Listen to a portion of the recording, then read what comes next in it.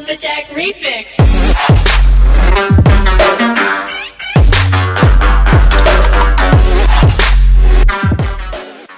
Hello guys, and here I'm gonna be talking about how to ban a 279E. And as we see over here, I'm in a 277. So basically you can go through a 279E with any tank that has 340 bend and more, and of course you need the caliber more than 120. With both of these you can go through the upper hull without any problems at the right angle. With the right shot you can go with heat AB if you have it as a gold round. I don't think you have AB as a gold round most of the tanks, but yeah, it should be fairly easy to go through most of the tanks, that easy. And as we see over here, it's green in a 277, in a 5A, in a T57. Any of these tanks will be green in the upper hull. Why? Because you have 340 bend. You should be going through it like butter without any problems. And remember guys, a 279E is slower than a 277 or a 5A, and that's where you get your chance to get a shot on him before he does. If he gets to his positions, then you're probably gonna get hard time shooting him or hard time bending him, because they want to get to the position where they have advantage upon you. Of course, here is Linkage helping me out in the training room. We want to do a 1v1 and see who wins, and yeah, let's continue with the video and see what happens. Basically we wanted to 1v1, so we said like we're gonna meet at the fountain, and here we go. First shot, I'm scared that he bends me. I bounce because it was bad angle. It was bad shot for me. It shouldn't be like that. It should be more in the middle.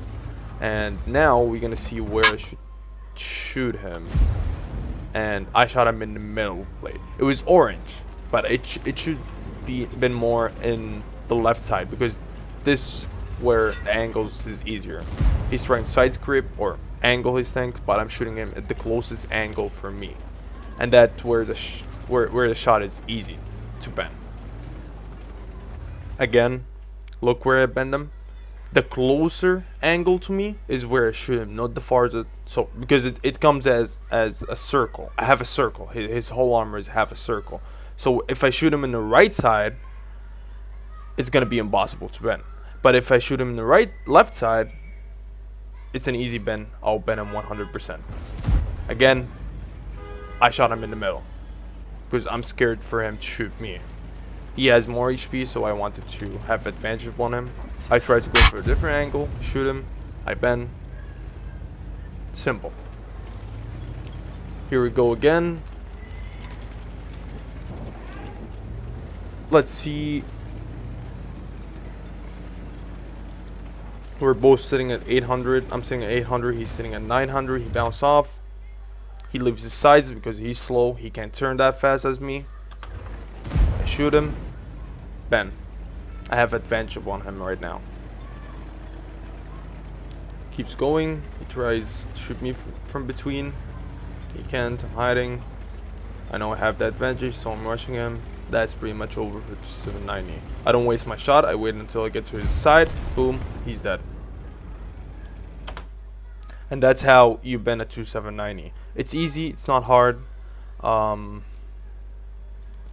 You can go through him with pretty much most of the tier 10s, unless you have less than 340 bend.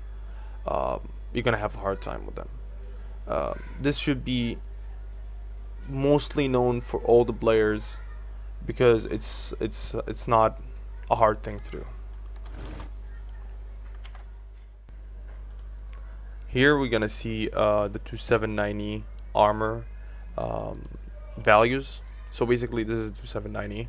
He's looking down you face to face, and this is the gun of the 2790. So basically a 2790 against 2790, they're gonna have a hard time against each other unless they get some height against each other. But let's compare it with a different gun. For instance, let's go with 5A. 5A heat rounds. Let's compare. Here we go. It's green. You have 65% up to 75% chance to go through this armor. If he's angled like this, you have 76. if he's angled like this, you have 81% up here. So basically it's not that hard. Of course you have to avoid the armor on the turret and things because it's hard to shoot these things up here. Let's look at it live. Okay, so here's the tank. I don't think you want to go through these things. It's really hard shooting. They're very small. Basically you want to go through this over here, or if he's angled like this, you want to go through this. If he gets this armor over here, you need to shoot him up here, because as you see the hole is a little bit weird, where this is all tracks. Like there's no hole down here. It's all tracks. So you want to go through this. It's a big chunk of hole over here. Probably I think the driver over here is sleeping. He's not sitting. I don't know how this tank is made, but it's weird. And yeah, I don't think it can get burst inside that, but whatever. It's not off topic. Yeah, with heat rounds, these tanks can go through this easily. If you have a hide on him, you can go. If you're face hugging and you have looking down over here, you have 77%. Of course, it's not a lot. Remember, guys, this is an overpowered tank, but still, it's good. 77 is probably from every 5 shots you're gonna bounce 1, so it's not really that bad. Now we're gonna go for the video and look how second video and look how this goes. And here's another video of us fighting in a different map, because the last map was the same surface or same height, so he didn't have advantage on me. So we thought, you know, why not just try it over here when he has advantage and he has a hill and he's sitting up there. So basically, again, Linkage is sitting up on the hill. He has advantage on me. He has the angle. He has everything. I can't ban him from down here. It's literally impossible. It's wasteful to shoot him from down here. I try to go to spot him. I'm not spotting him. He spots me. Again, this is a 1v1, guys, so it's not basically what's gonna happen in battle. But most of the time in Clan Wars, you're gonna see they put the Su-790 in a position where it's impossible to ban. He's on the surface or he's sitting up on the ridge somewhere, and it's really hard to ban him. I tried to go to scoop below without aiming, and of course I missed. Again, I tried to go for him, but this time I'm loading HE rounds because I'm 100% sure it's impossible to go through him.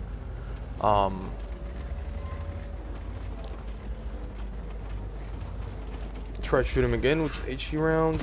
I miss it for some odd reason, even though I had the aim on him. Again, it's impossible to go through him when he's sitting up there, and I don't want to lose HP while I'm going up there, so he starts backing up. He wants me to go up there. Let's forward a little bit. I try to take a different route so he doesn't see me while I'm going up. He spots me. I know who's gonna shoot me, and